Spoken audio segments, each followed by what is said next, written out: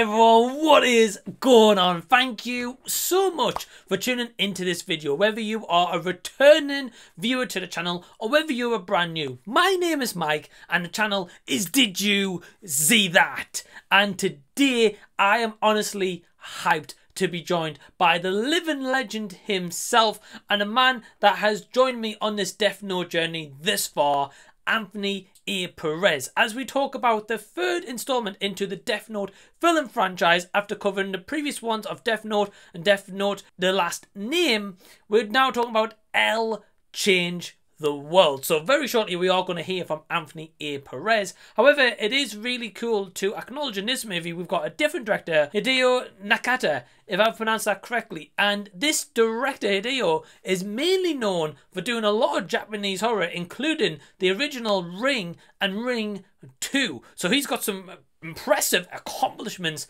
behind him going into this venture, and the plot of L Change the World centers around Detective L using his last 23 days of his life to prevent a group of scientists from spreading a lethal virus. So it has been known that this movie itself isn't actually canon to the original Death Note, and it is certainly a spin-off. So I've just got to say, in terms of like any positives that I've got for this movie, firstly, I just appreciate that the effort in general in terms of trying to make and write this movie and differ it from the original two that are based on the manga and anime. Completely appreciate that they tried to go in a different route. Kenji Kawa, who is mainly known for doing a lot of anime musical scores and soundtracks, when he gets a chance to showcase his musical talent in this movie, it is great, especially towards the end of the movie. He puts together two fantastic pieces of music, and for me personally, I've got to give a big shout out to the actor who plays L, who is Kenichi Matsuyama, if I've pronounced that correctly. Now for me, he definitely embodies the mannerisms of L Lawliet. He embodies L. Now, yes, you know, he does certainly pull that kind of performance from the animation version of L, and he kind of follows that to a T. So in a sense, it's not really, for me, a terrible performance, because he's generally following that guidance of L. Could he have actually made it more of his own character? Yeah, he could have certainly added some elements into there to make it more of his unique version of L instead of copying it off the anime 100%. But I generally applaud his performance. I've liked him throughout these three movies, although in this one he isn't the main focus as the first two. He is a little bit more of a backseat, so to say, but when he does show up, he does do his best to deliver on the L performance. And another impressive feat that I've got to mention is in 2008, this is a movie that was in Japan's top 10 highest grossing movies of that year, and that alone is an incredible achievement. And Death Note fans, you know, pouring out to the theaters or to the cinemas to check out this movie. So it clearly goes to show that there's a huge fan base for this, including myself. Now, before I go on to any of my negatives, let's hear from Anthony Perez and his thoughts on L Change the World.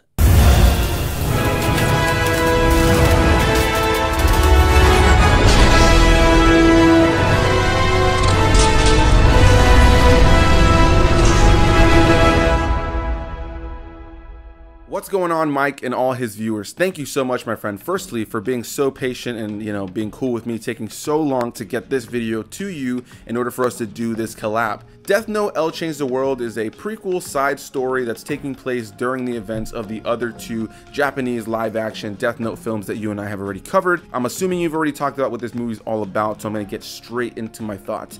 Overall, yeah, this movie's trash. You know, I had a lot of criticisms when it comes to those two others that we did, the live action movies, and for whatever negatives the films had, at least there was a story to follow, and even if I didn't think the performances or a lot of elements about those films were amazing, I was still entertained and engaged to see where it would go, and it was nice to see an adaptation of an anime that I enjoy that I had never seen before, even if it was cheesy or not great in a lot of areas. This, without a doubt, of the three is terrible. It's the worst one. I'm just beyond words for how boring and just lackluster this film was. It feels so unnecessary, and for anybody who remembers hearing my thoughts on those other films when it comes to the character of L, who was our main character in this one, yeah, you know that I don't really like his character. I love him in the anime, but his mannerisms, his sensibilities, everything that makes his character entertaining and fun in the anime is very much because it's an anime. There are different things that you can do in anime when it comes to character mannerisms or just very goofy elements that fit the medium. Moving those things into live action just doesn't always work, which is why a lot of live action adaptations of anime have continually been failures in the eyes of the fans, because they're just not able to match what makes those shows, these characters, so good in the anime.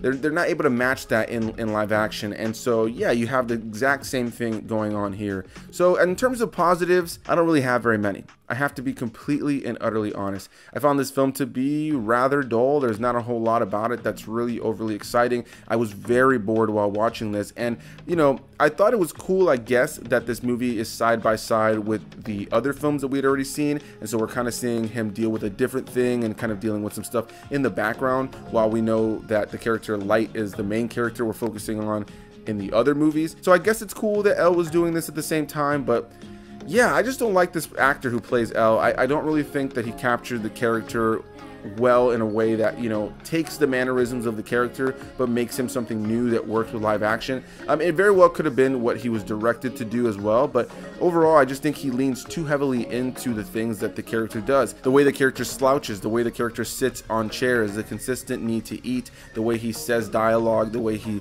looks at people. There's just something about it that's incredibly cringe. And sure, he is kind of mirroring the character, so you'd kind of think to yourself, well, isn't that what you want him to do? But I just think that with anything that's adapted from one medium to the next, you have to adapt things in a way that makes sense. And ultimately, I just feel like his character is so cartoony in all of this and so goofy that I don't care about a story that has to do with a big plague that's killing people and a virus that's going around the world that's being weaponized. I just couldn't care less, because he's just not an interesting protagonist and he's not an interesting character when it comes to this iteration of the character. In terms of my negatives, it's everything I was just talking about under my positives, really. I just really don't like this movie in a lot of ways. It was boring, it was dull, the story structure is all over the place, the way that it tries to tell its own story while consistently interconnecting with the other two films that we've seen.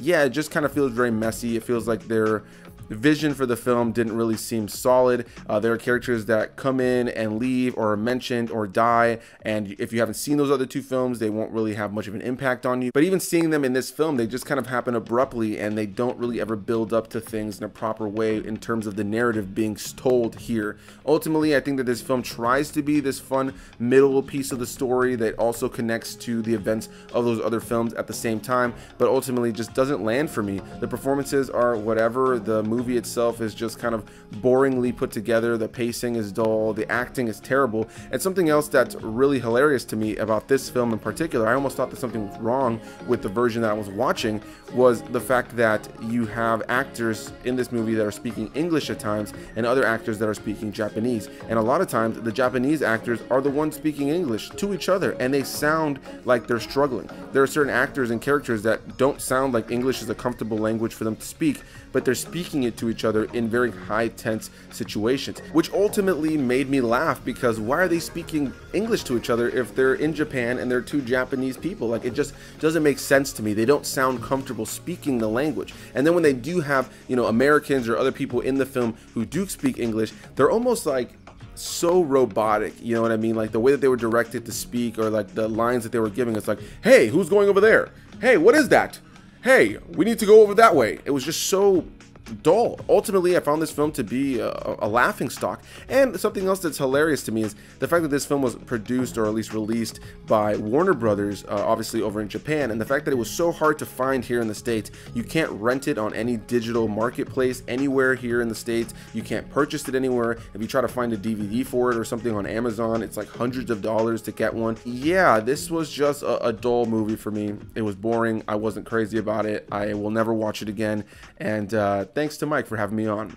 I'll go ahead and pass it back to you, my friend. Thank you so much again, and I'll see you guys in the next one. So, Anthony, my man, thank you so much for adding in your opinions in this review. And honestly, man, as always, absolute blast to have you here on the channel. So, in terms of what Anthony said, in terms of like his negatives for the movie, for the most part, I've got to unfortunately agree with them, because this movie alone, as I praised it before, in terms of trying to do something different to the original Death Note movies. Again, I applaud that, but at the same time, I felt like the director was trying to embody a lot of this horror experience that he's had in the past by creating this kind of virus, and you get some kind of disturbing scenes with this virus, which is cool to see, but it doesn't fit the Death Note narrative. We don't ever in the original manga or anime, at least as far as I'm aware, and I've watched it a couple of times, we know about a deadly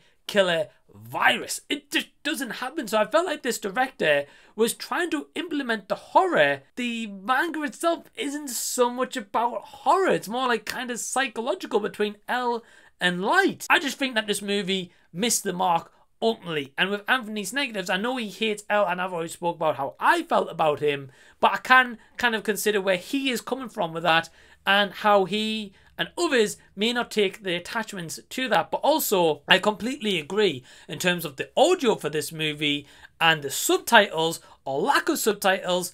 It was just all over the place. This movie was definitely a big miss, unfortunately.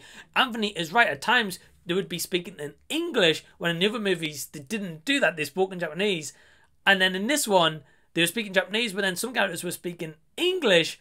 And I was like, but why have they not been doing that in the original first two movies to at least have the third one, you know, the same consistency throughout? It was just missing. It just wasn't there. I heard that they've also released multiple versions of this movie in Japan, Hong Kong, the States, I believe here in England, because if you can see behind me, I actually own the original 3 DVDs. So I've got the Death Note 2, I've actually got L Change the World right there, and I've got the original Death Note. So I am a huge Death Note fan, and up above I've got Pop Funkos as well. And yeah, unfortunately, I've got to agree with Anthony that this movie was a big miss, and I generally can't really recommend L Change the World. So with that in mind, my overall rating for L Change the World is...